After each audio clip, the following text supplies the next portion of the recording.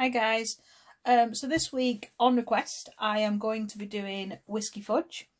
Word of warning, after a couple of bites of this your mouth does start to go a little bit numb, so I wouldn't recommend that it's suitable for children. However, you can substitute the whiskey element into it with a different flavouring if this is more of a family recipe. Okay, so let's get started. Alright my lovelies. So to make whiskey fudge, you're going to need 400 ml of double cream, 100 ml of milk, 150 grams of butter, 300 grams of golden caster sugar. I don't have any golden, so I'm just using the normal caster sugar for today. 300 grams of light muscovado sugar. And again, I don't have that because of the crisis, you can't get hold of it. So I've got light brown sugar as a substitute. And 3 tablespoons of whiskey. I am pretty much guaranteeing I'm going to put more than 3 tablespoons of whiskey into this. You can stick to the 3 tablespoons or you can add what you want. I always use Jack Daniel's Tennessee Honey rather than the standard one. I just find it's quite nice. It's a lot nicer as a fudge. But you can go by your own preference. If you have a particular whiskey that you really like to use, you could use that instead.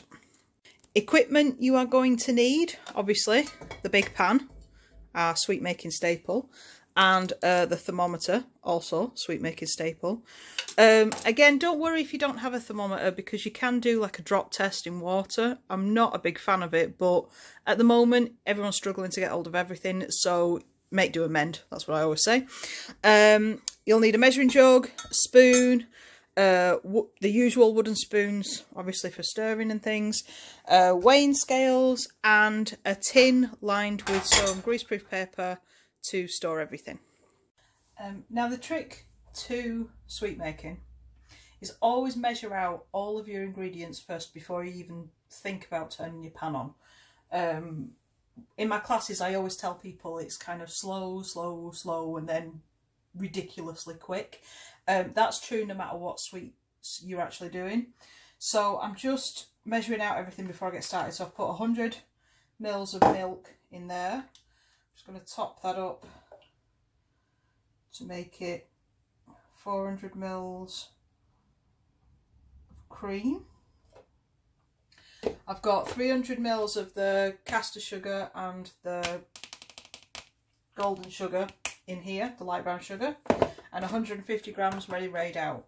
We're going to put all of that in the pan. So the only thing that's not in there is the whiskey, that goes in at the end.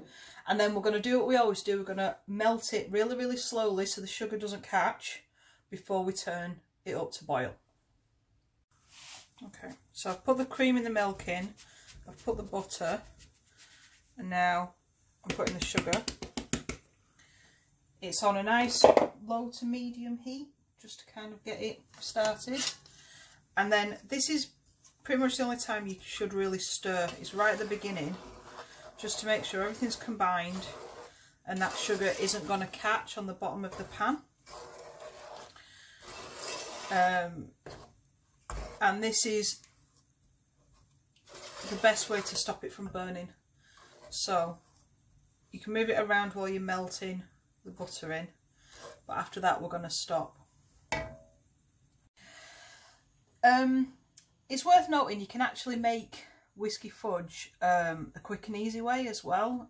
So a couple of weeks ago I did a dirty Biscoff fudge because it's dead easy. You just melt some chocolate, add some condensed milk, and add your flavourings into it.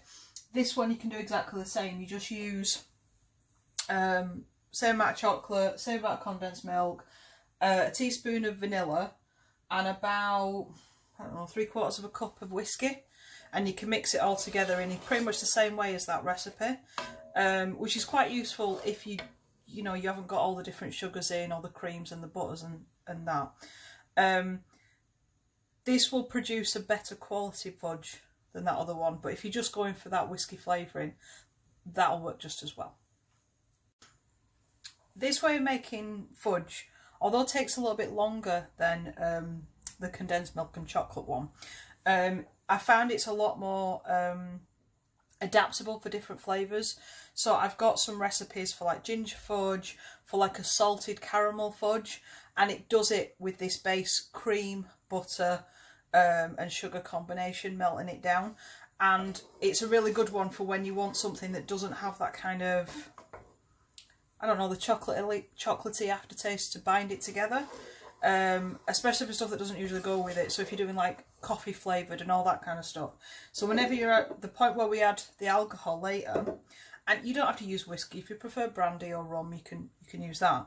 But if you want something that's non-alcoholic, that's when you'd put your flavourings in. So you could put like stem ginger, pour in the ginger juice from the stem ginger, chop up the ginger and chuck that into it as well, and you get a really delicious fudge that's very, very strong in ginger.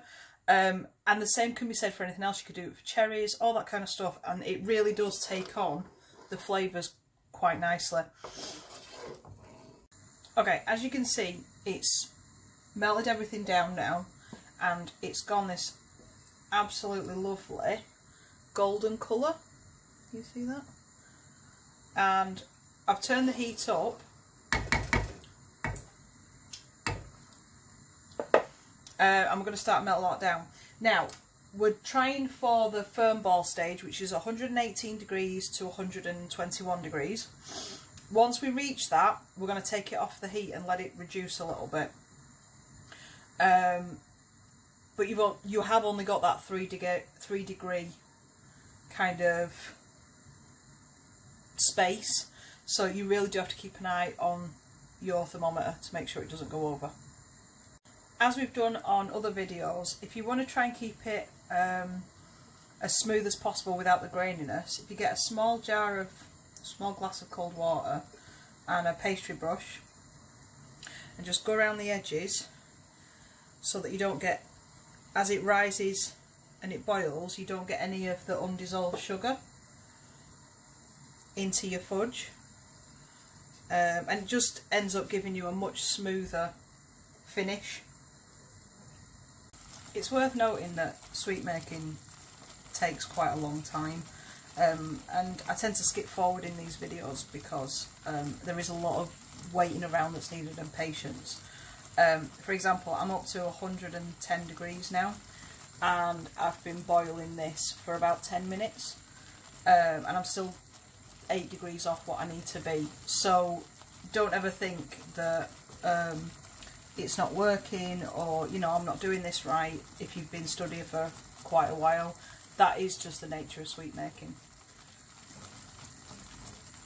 So once your fudge has reached 118 or 119 degrees, you want to turn off the heat, and we're going to turn it off and we're going to let it cool to 110 degrees before we add our flavouring.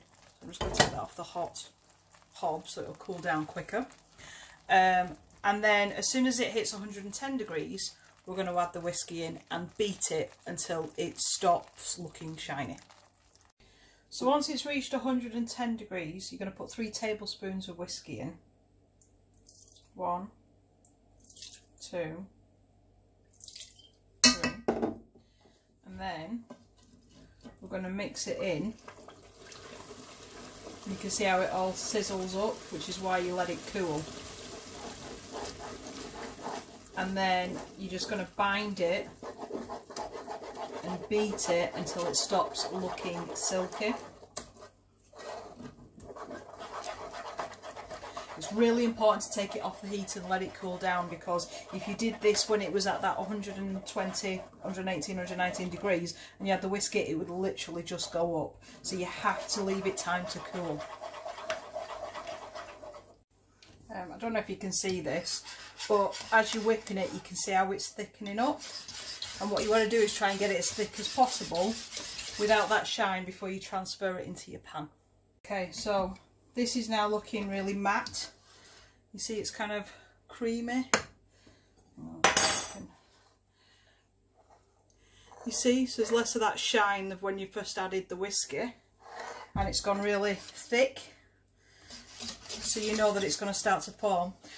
Once you're happy that it's as thick as you're going to get it, you're going to it into your tin, you're pre-prepared, and then you're going to let it set for 3 hours, just at room temperature, not in the fridge. Just put it on one side, and then after a couple of hours, once it's firmed up, we're going to slice it so that we can put it out in portions. Okay, so that's it. That's everything for Whisky Fudge. I'm just waiting for it to set now. So as soon as that's set and I've portioned it out, I'll add those pictures onto the website. But I hope you enjoyed the recipe. Have a go yourself. It is absolutely delicious, and I couldn't recommend it highly enough.